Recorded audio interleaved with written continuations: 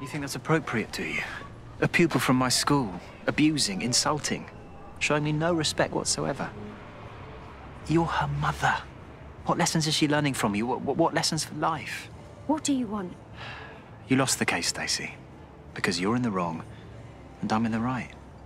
Surely you see that now. What do you want from me? Start again. Go back to how it was.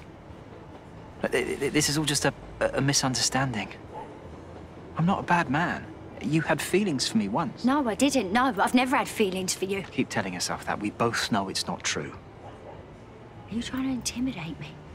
Intimidate? I'm the injured party here.